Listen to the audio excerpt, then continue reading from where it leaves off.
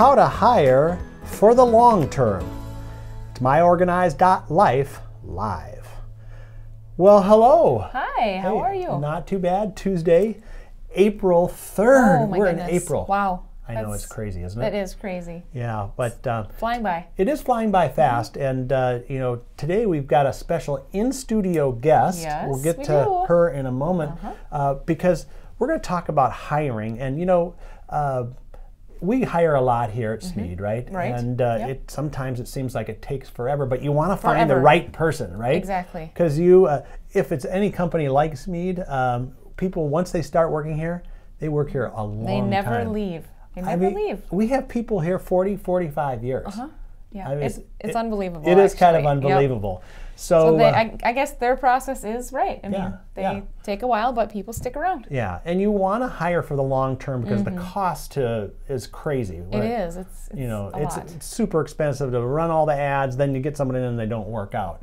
So we're going to talk with Jan on that. Just before we get into that interview, and we'll have her come on. We're gonna take a quick break, but coming up this week, we've got our no, we do have a new podcast. We have a new podcast. We're not going to say what it is, though. No, not yet. Because it's a secret. Because it gets debuted right here on Facebook Live, 2 o'clock Central on Wednesdays. Yes, that is correct. And Solutions on Thursday, and so, Blogger Roundup Fridays. yeah, it's going to be another. April's starting with a storm, isn't it? Yep, starts with a bang. So, well, we're gonna bring in Jan Lehman here right after this little break. Now there's a place just for you. Life can be busy, and you still have to keep it all together. That's why you like to be organized and in control. Introducing myOrganized.life, a special place where you can get ideas and solutions to organize what's important to you, your important papers, your important decisions, your important life events. We show you the ideas and products to stay organized in your life. See what's new. Stop by and say hello. Visit us at any time at www.myOrganized.life. It's just for you. myOrganized.life by Smead. Find us at www.myOrganized.life. myOrganized.life. Well, today we have Jan Lehman from ctcproductivity.com. That's your company. She's actually local here in the Twin Cities, and glad you could be on this Facebook Live with us today. Yeah. In fact, we're going to talk today about how to hire the best person for the long term. Right? There's some things we want to do to make sure if we're hiring somebody for our company, we're getting the right person and that person's going to stick around. So right now in the comments, if you want to put something down like, here's my challenge with hiring new people, my biggest challenge is, just go ahead and do that. And even if you're watching on the replay, we can go back in and we'll take a look at those questions, and Jan will hop on Facebook too and answer as well. So it'd be great. So, so hiring, it's a big thing. Big costly thing. It's a costly thing, and it's costly if you do it if you do it wrong, right? I mean, the cost of, I mean, what is the cost of a bad hire? It's, I mean, you spend a lot of money in the recruiting process, right? But what happens if you hire someone and they're a dud? Right. Yeah. What they're saying is what, 20%? Yeah. 20% of the average salary. Right. So, for the individual. Yeah, that could be $6,000, $15,000 or more, depending on if it's a high-level person. So, I know a lot of companies. And in this economy, whether you agree with the numbers or not, because you never know statistics if they're correct or not, but you know, unemployment is really low. Yeah. So the competition for good work, if someone wants a job right now, they can have a job. Yeah. Right? Yep. So, well, let's talk a little bit about what are some of the steps to do before someone even walks in for that interview. What would be some things if you're working with a company and coaching them on, you know, how to get ready to hire, you know, someone they want to keep for a long term?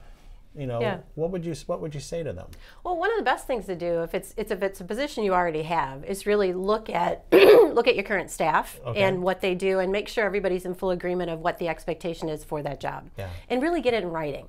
People interpret things differently. So get it written down and then have those conversations with those individuals during the recruiting process.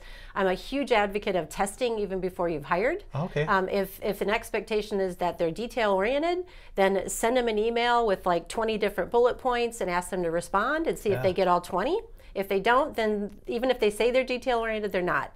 So there's nothing that says you can't do that sort of testing before you hire somebody.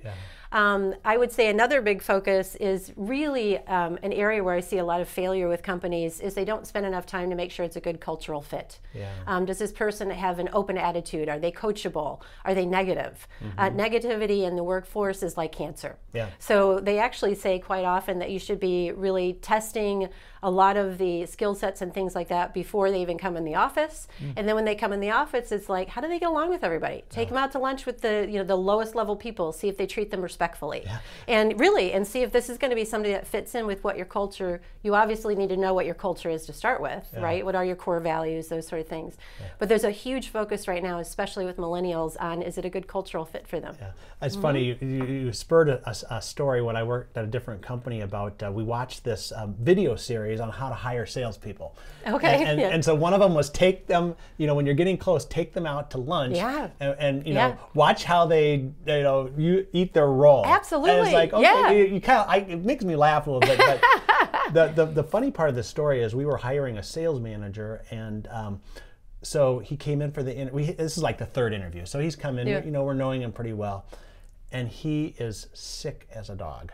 But he should have canceled the interview and said, what a trooper though, So we're out, we're out there at lunch, and he's just white as a ghost.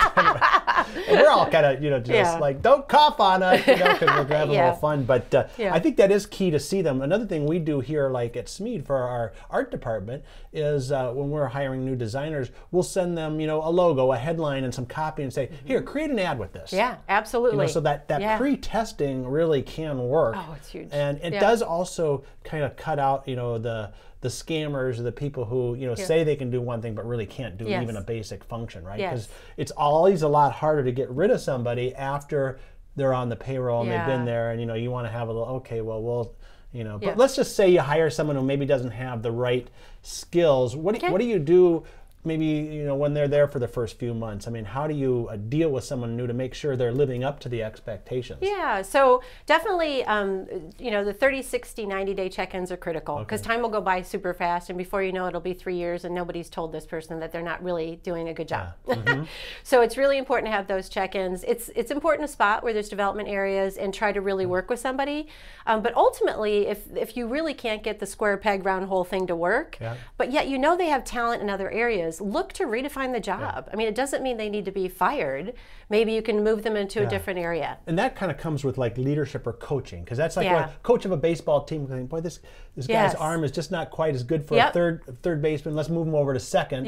Still a great, or better great catcher. Hitter. Or well, that. I don't know. I'm not a baseball I'm not either, coach. as I said that. So here we are using an analogy we can't back up, right? So. Okay, so we've got, what else can we do in advance? I think also with maybe the people that are already at the company who maybe aren't involved in the direct, I mean, you always say, let's do this, 360-degree kind of hiring where you get someone from all levels, someone, but that always is not possible. But, in anticipating of bringing someone on new, we kind of touched on a little bit earlier about making sure the position fit is right. But what should you do with the people that are already at the company, in order to get them ready for somebody new? Yeah, it's big. It's making sure, because what happens all the time in companies is they'll take a really strong performer and move them into management. And that doesn't mean they're really a good people manager. And so their companies miss all the time with training. So we coach a lot of people that have transitioned into a bigger role on effective delegation and how to get away from being a perfectionist. The importance of hiring somebody smarter than yourself, that's a big one. They might be threatened and say, I don't want to hire that person. When the best thing for the company is to hire this uber smart person. So it's really coaching this individual on, what is your role? How are you going to coach and develop this person? There's a lot there, and that's where companies fail a lot. Well, let's talk about maybe one of the companies you've worked with. You don't have to use their name, and some of the kinds of things that you've done to help them successfully hire and really make maximize the talent of the person they've got? Yeah, sure. So oftentimes we'll come in because there's productivity issues, and as we're working with people, we'll find out that, again, they're lacking in certain training, or whatever the gaps are. And what we like to do is not just sort of fix that one-time thing, but we want to fix the root of the problem, right? So we back up quite often into the recruiting and onboarding process and say, you need to really make sure everybody here is being trained, not just the existing people. Otherwise, you're going to just exacerbate the problem with new people coming in. Great. Oh, well, this is great. How do people get a hold of you, and what kinds of services do you offer? Sure. So we basically help companies and individuals be organized and productive. We do that by maximizing the 3 T's, time, talent, and technology. And we are based in the Twin Cities in Minnesota, but we work all over the country. And the company name is CTC Productivity, website ctcproductivity.com, phone number 651-600-8382. Okay, great. Well, thanks, Jan. Appreciate you having time to be with us on Facebook today. Thanks. And I know we have podcasts coming up in the future with you as well, and previous podcasts. If you go to smead.com/podcast and just put in Jan Lehman, I'm sure you'll see some of her podcast or listen to some of her podcast episodes that we have as well. So we'll be right back.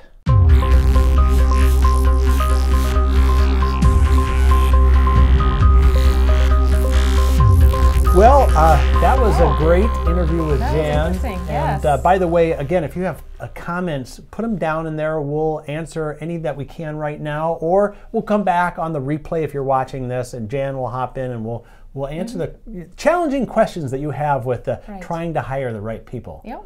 Right? So, well, let's see. We have the podcast Wednesday this week, right?